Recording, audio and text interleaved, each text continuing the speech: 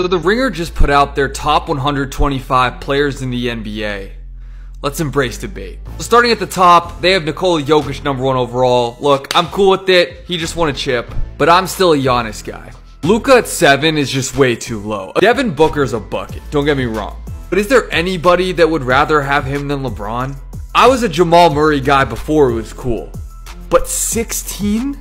Can we just slow down a little bit? Like, Bam was better than him in the finals. Siakam needs to be higher than 27. He'll get there eventually, but right now, Mobley's too high at 36. LaMelo's too low at 50. By this time next year, Paolo will be top 25.